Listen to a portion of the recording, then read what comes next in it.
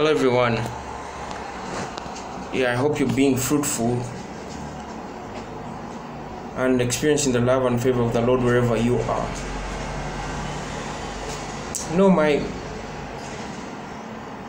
My heart is grieved, when I see all these people that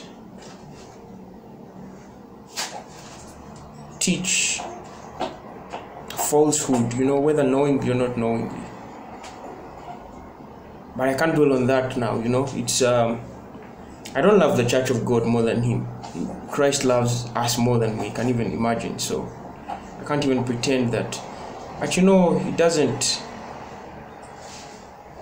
it grieves you, when you see something like that.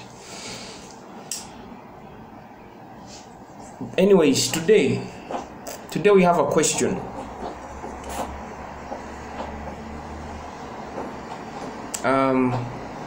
And this question is about work, excellence at work. And let me read the email.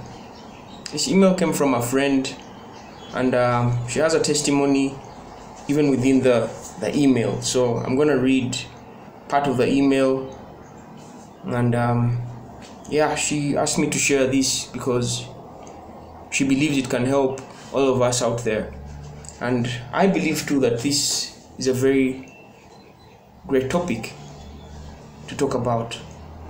If you have the time, or if I can make a suggestion, would you do a video concerning why it is important for God's people to exercise excellence in our work? I say this because there are so many articles talking about this term called quiet quitting. I do not know if you've ever heard of it before, but it is when you go to work to do bare minimum, just enough not to get fired, and are completely disengaged with others. I see this all the time in my workplace, Mark. People show up to do just enough to not get fired from the job, and they do not give it their all, and the people around them suffer. This topic has inspired me because I just received an email from a co-worker, and I did not know the type of impact I was having on her until she sent it. Please allow me to share. And she writes, so this is the email that she received. So I don't know if I should mention the name, but let me use the name Anonymous. Hey, Miss Anonymous, I hope you check your Sinatra email, because I know many don't. It's just been on my spirit and heart to talk to you. I know I'm starting out as a nurse, and I'm finally finding my way. I just want to say sorry, because it seems every time you get my patients, I'm behind, or the room looks like a hurricane hit it. It really bothers me that I do not have it all together when you get my patients, because I really look up to you in a professional manner. I know I'm almost 40, but I'm a baby nurse compared to you, and it's embarrassing how I can never have it 100% when you are around. I am genuinely apologizing, and I will try harder each time. I really meant when I said I wish I had your patient and kind spirit. My mother is a preacher, and I tell her that all the time. That's how I knew you are into the Lord. Thank you for always being so kind and educating me when you have the chance. So, Anonymous continues and says, Mark, so you see, I feel people need to understand how important it is how we do our job. We represent the Lord and I know he is serious about the expectations of his people. We are supposed to be excellent in everything he has called us to do, because people are always watching. So if you feel compelled, I would love to hear your thoughts on this, and I'm sure it will bless others on your channel.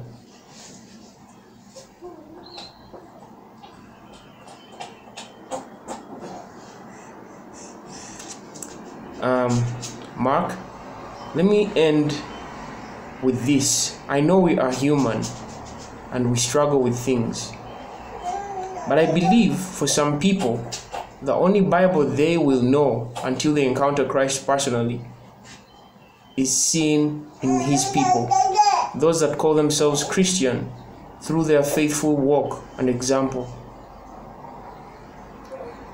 Okay, so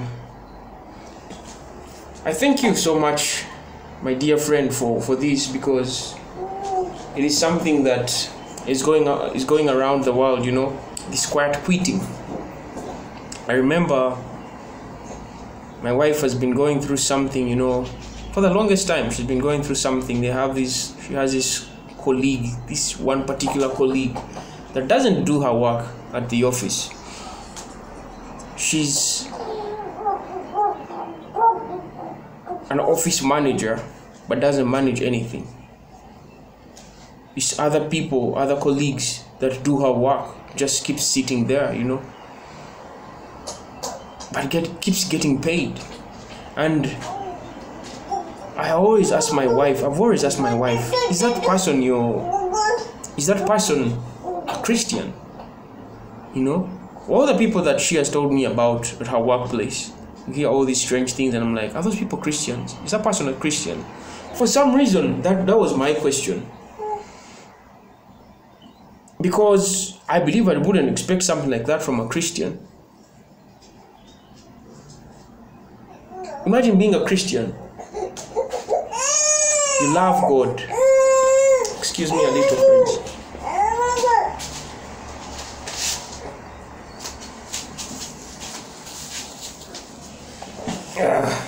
This little mama wants to sleep, I guess.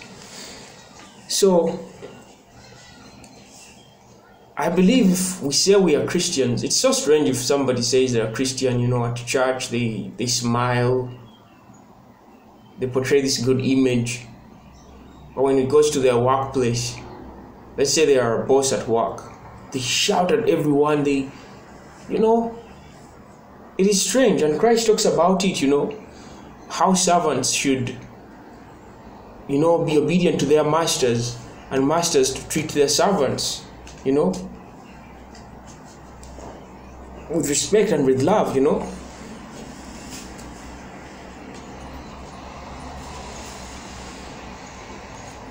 So you wonder,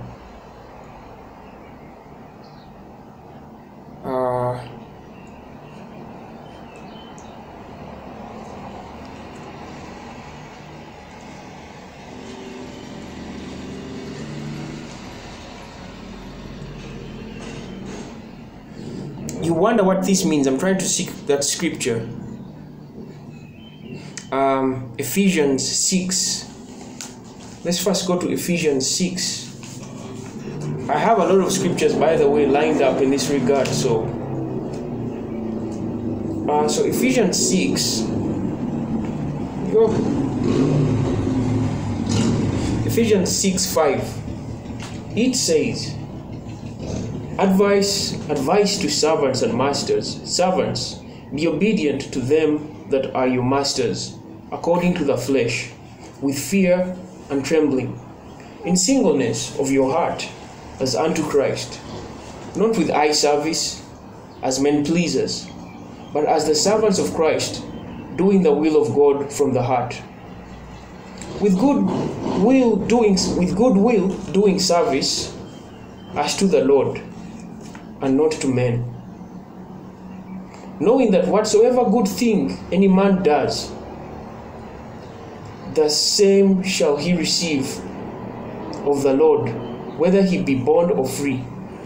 And you masters, do the same things unto them, forbearing, threatening, knowing that your master also in heaven, neither is there respect of persons with him. So he speaks to our servants to respect their masters, not to just have lip service where your boss comes and you just smile, but you do the will of God. You do your job like you are serving Christ. Because it's cheating when you go to work. Now, like in my country, because in the West and here in South Africa, they don't provide lunch for you. Well, some entities provide lunch. Probably when you're a public servant, I think they provide lunch. But for me, where I come from, you are paid. They give you an allowance, and you are also accommodated. Your meals are facilitated. So imagine if someone does all that for you. They give you an allowance, for your transportation and all. Then they give you a salary on top of that. Then they also facilitate your meals, and you still go to the job and don't work. And that is so common back where I come from. Back in Uganda, people are given everything when they go to work, but people just go and sit at the office.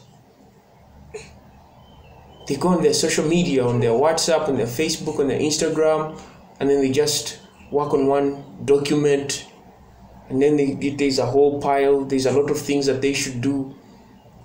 They just don't care, and at the end of the month, because back there they do monthly, they do a weekly, they do a monthly report, and they do an annual report, so when the weekly report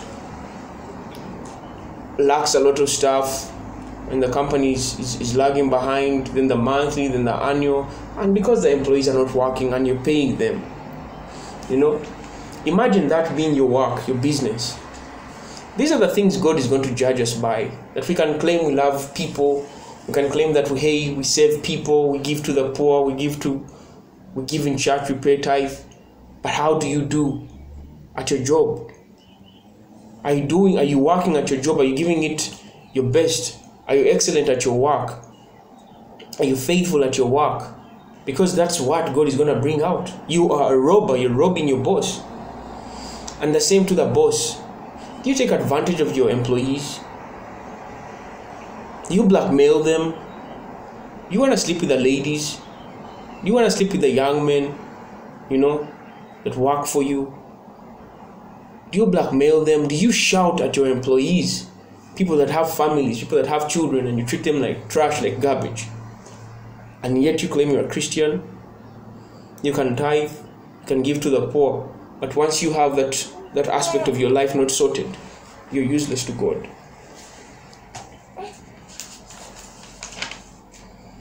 If I talk about oppression at work, because so many people will tell you, they'll give you reasons, valid reasons why they quietly quit at work. And these reasons, they sound quite genuine, very genuine. You'll be like, yeah, you're right. Why would you work in such an environment? But let's go to the book of James. James chapter 1, and see what James talks about oppression, trials, and tribulation. Because we're going to be tried in this life from all aspects. At our work, at home with the kids, at home with a spouse, in your marriage, out when you socialize. Now on social media, you share something and someone comes out bashing you like, don't like what the video you did. It didn't look good. You didn't comb. You have a big nose. People throwing all kinds of comments out there to hurt each other. And you're tested with how you reply in all this. But here's what James says. James chapter 1, rejoice under trials. James, a servant of God and of the Lord Jesus Christ, to the 12 tribes which are scattered abroad Greeting. My brethren, count it all joy when you fall into diverse temptations, knowing this, that the trying of your faith worketh patience. But let patience have a perfect work, that you may be perfect and entire, wanting nothing. So all these trials at work, they're supposed to be, because you will be tried at work. They're trying your faith. You're a Christian. Someone has come at your table and they have thrown files on your table that are not supposed to be yours. Or your boss unfairly doesn't care about your side of the project. They just keep giving you this workload, You're overworked. How do you endure that? Do you take days off at work? Do you call in sick? Do you mistreat another that's below you? And you take advantage of them? Or you simply swallow and you take it up? Because this is the enemy trying you. He's using your boss. He's using your colleagues. When those other colleagues are talking about someone at work, strange rumors, do you join in? Most people, when they are, on the lunch break, at the water cooler, usually, there's a lot of stories that come up then. Do you engage in such foolishness? This is all the trying.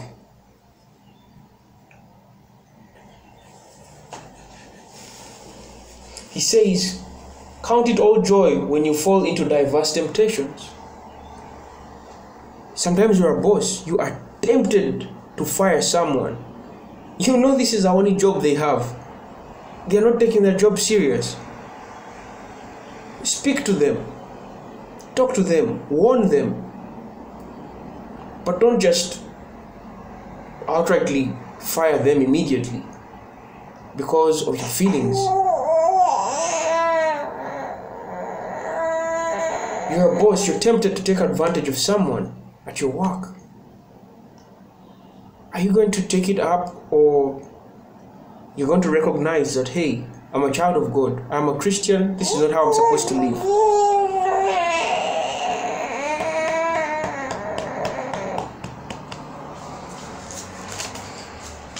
Matthew chapter 5 from verse 13.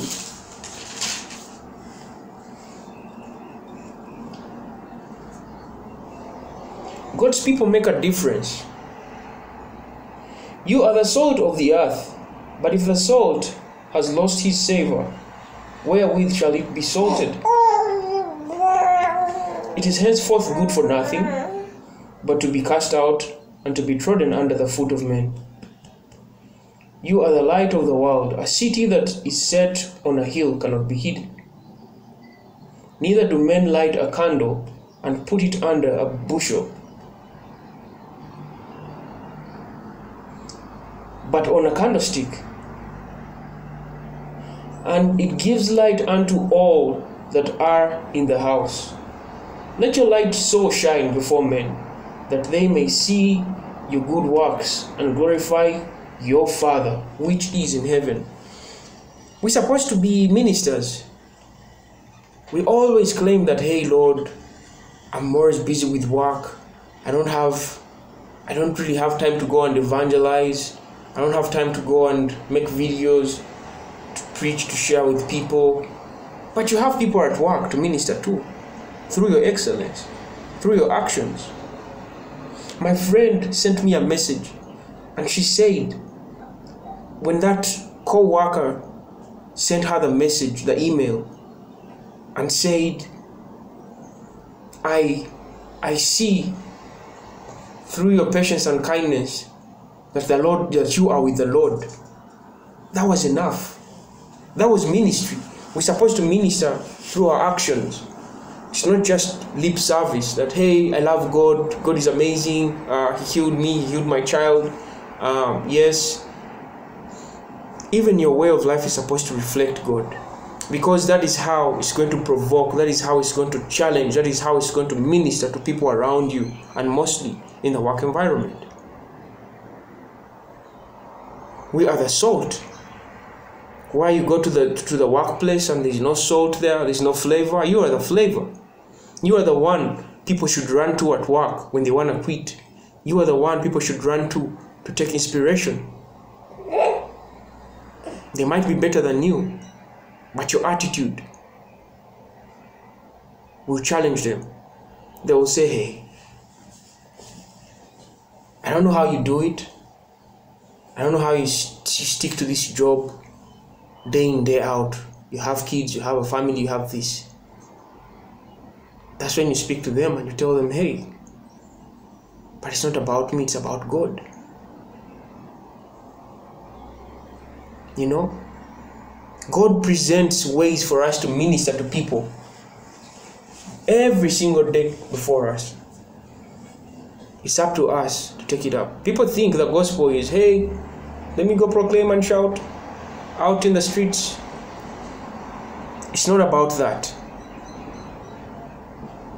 We proclaim the gospel of God with our actions first, but we challenge that which is around us. And you see, the thing is that He calls us the salt and the light. How are you the light? Where you work?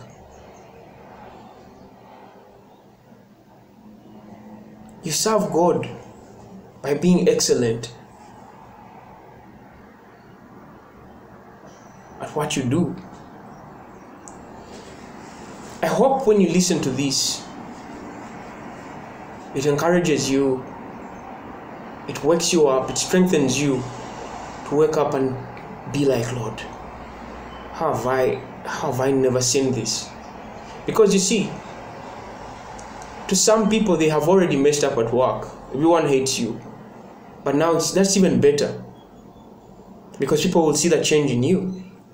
You wake up and you're like, hey, you can go and apologize to people you've hurt at work. They'll be shocked. They'll be like, what? You know? You can go and apologize to them and move forward. An apology doesn't kill. And that's what the enemy does. He's like, I've abused so and so, I've accused so and so, I've done this to these people, I can't change. Now, if you fear people, embarrassment from people, then the Spirit of God is not going to work in you. That is what they call dying to yourself. Bearing your cross daily. Bear that cross. Let them laugh. As long as God invites you in and He says, my child, I love you. No matter what you did in the past, now you're different. Move forward and walk in the new light. That is what God requires of us, you know. So, quiet quitting, start looking at that different. I know there's so many reasons we have, but even Christ has commandments in His word. We have seen what He says. God bless you and be fruitful wherever you are.